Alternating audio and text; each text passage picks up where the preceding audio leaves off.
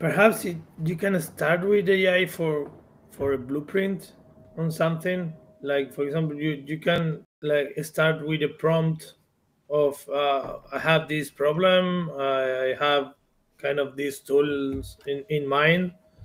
Can you help me build something? And but then you have to iterate. You have to think about, I know, past experience or common pitfalls that you have made in your whole career, and say, yeah, this is sounding like super good. This is kind of a good blueprint, but I know this tool here won't fit or won't work.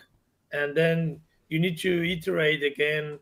And I believe that that is the most common scenarios. Like you kind of use AI for brainstorming, but in the end, you are going to build with something that you know, and yeah, and using the past experience on that.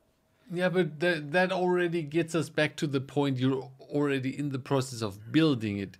To the first thing to actually understand, what do I need to build? What are the goals? What's the data looking like? What are the attributes? How fast does the data come in? How much data is it, and so on?